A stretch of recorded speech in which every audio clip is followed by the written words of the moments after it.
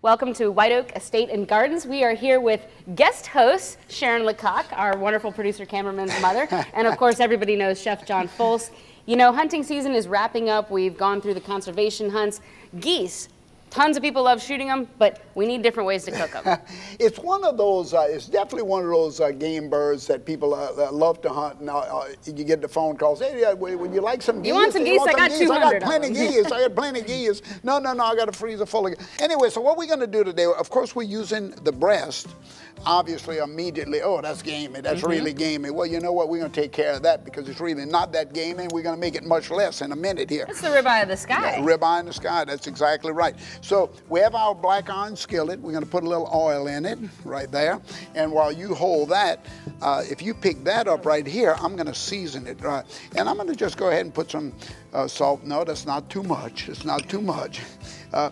Pepper, of course. You want to season food. It doesn't come seasoned. I tell people all the time. And it is an accurate nickname because, you know, when you've eaten speckle belly, anybody that has knows that it's superior, and it just tastes, it tastes like red meat. It tastes like beef almost. Now I'm going to add a little bit. If you take that breast and just dust it in there for me, just that's good, and give it right back to me. Now, Sharon, you've cooked speckle belly at your holidays this year, correct? Yes. In fact, Christopher did for us. Wonderful. Chris made a wonderful appetizer for us. Yeah, and how did what did he do? Just sliced breast and sauteed it? Or? Yeah, and put it on a little crostini, and we put it in the oven with some other.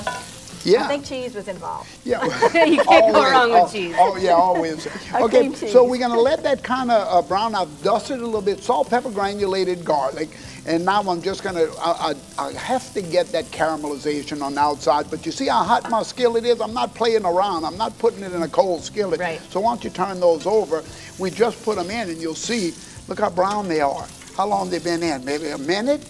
We're going to let that just kind of sit in there for a minute. I'm going to add the vegetables.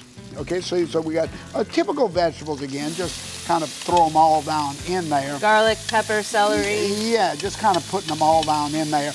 Now what I'm going to do is add a little bit stock. I have a little game stock here.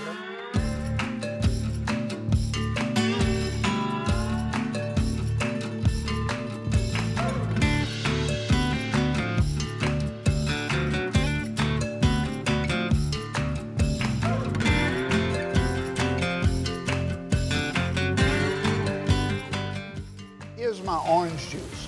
Direct from White Oak Estate. See that right off of my orange trees out there.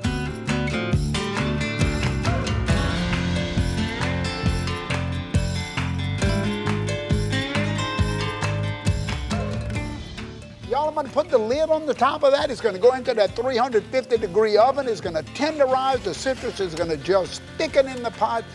Lock the screen door. Lock the screen door, y'all.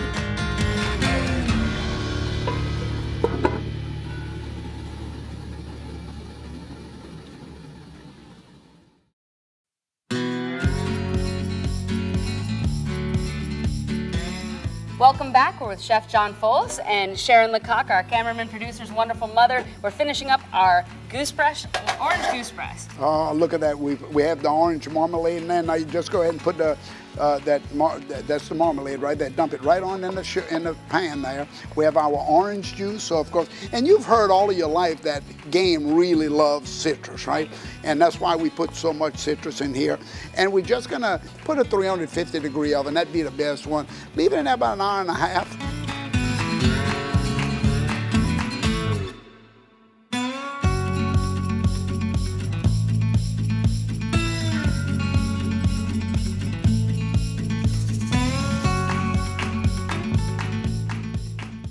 I'm going to tell you, that's a really great dish. And if you like speckle belly, you're going to love this dish. And if you like other geese, or maybe you don't, try it. You'll probably learn to like it more. No, absolutely.